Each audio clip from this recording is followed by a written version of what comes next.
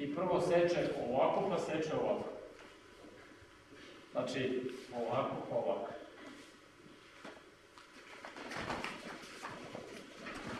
U ovoj poziciji, odavde, ovdje, ovo prebacite ovdje, ovo uzmete i saci. Evo još jednom.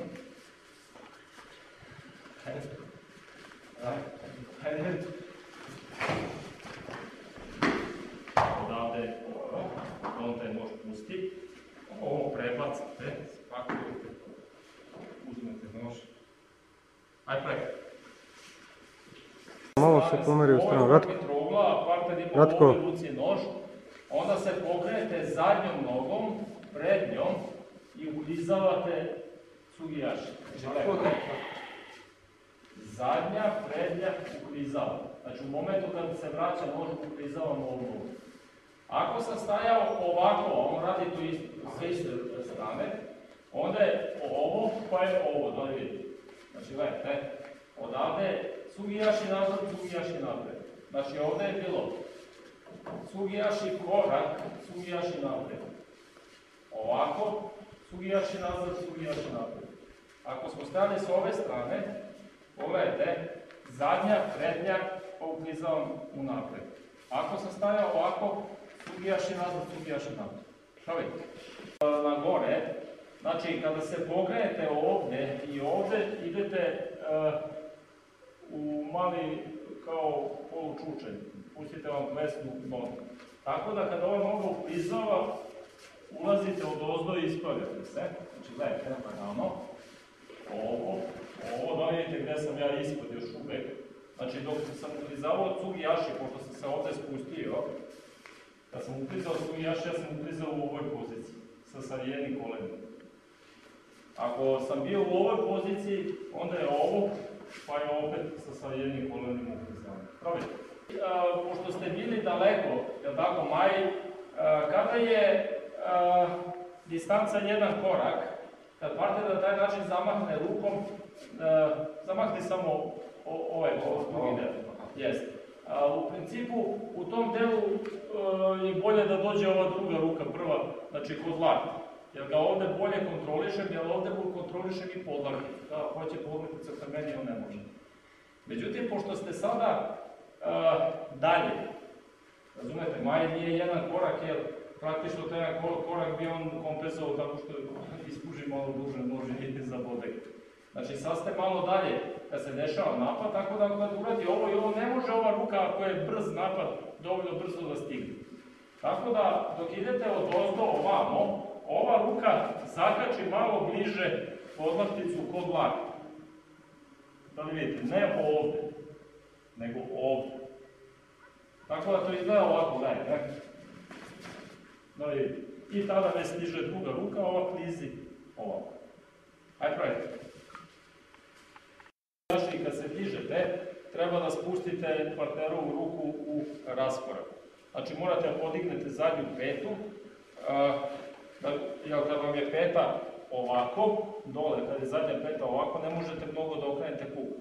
Međutim, kad podignete petu gore, a koleno spustite dole kao da ćete kleknete, onda kuk može da ode mnogo više u stranu. Znači, nemojte da dignete petu, da ostavite koleno pravo, zato što vas to izbacuje iz ravnoteže, nego kad podignete petu, spustite koleno kao da ćete kleknuti. I onda uradite ovaj pokus. Kad uklizavate nogom, peta ide pravo napred, prsti idu u polje.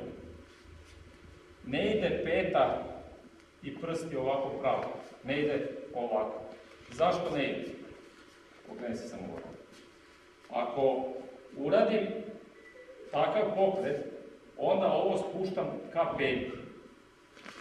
I onda mogu sam sebe da nabodem ovako nožem i slučajno, ako on se još brani.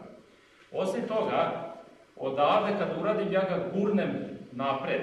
Sad, pošto ga gurnem napred, on može se okrene, pošto su moje ruke zauzete ovdje da me udari sa druge strane laktom ili da me udari nogom, da izvuče nogu i da me udari nogom.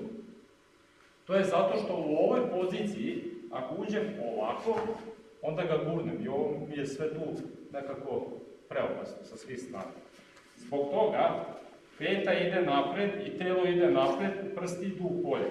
A vi, ovo sve, pošto vaš huk radi ovo u smeru njegovog toka, vi ovo spuštate ovako pored sebe, tako da je nož tamo.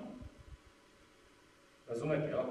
Nož je tamo, ova ruka ovo uvija, pomaže tog tamo, ova ruka bridom, palcem i malim prstom pomaže tog tamo i kuk pomaže tamo, tako da on ovde ne može ni ustane. I onda samo zaobiđite to i spustite to dole. Evo još jedan dajte.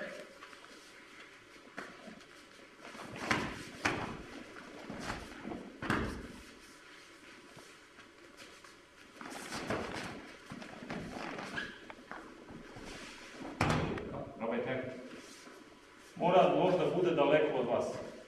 Kada spustite partnera na zemlju, vi treba da ste u raskoraku. I praktično možete da naslonite njegovu ruku na ovaj deo iznad kolena od prednje noge.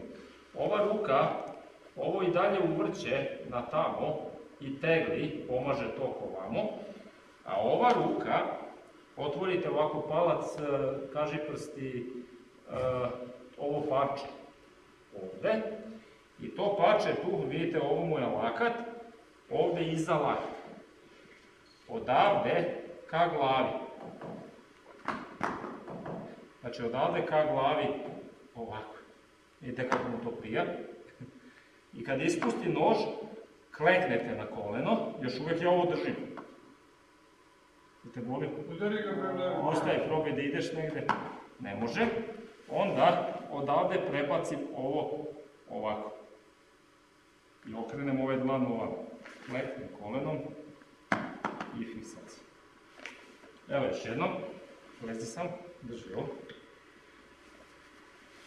Znači, ovo je ovako i tamo. Ovo je ovde iza lakta, ovako i u rame. I cela vaša težina ide tu. Odavde.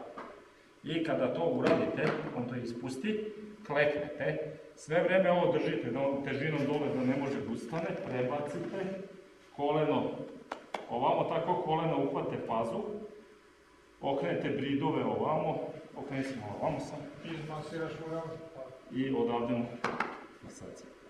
Ovo sve privučete k sebi. Ajde, probajte. Sam mislio ćeš komu malo da izmasa. Jednog koraka, znači koliko bi bilo koraka, recimo i nož, i parter sad dolazi.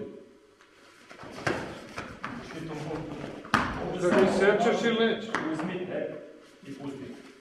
Ne morate da idete u fiksaciju.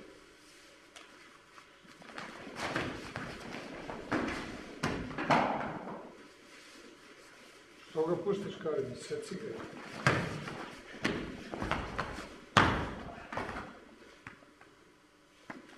Možete i da ostanete gore i držite nož. Seci ga stvarno. Ovdje sečenje.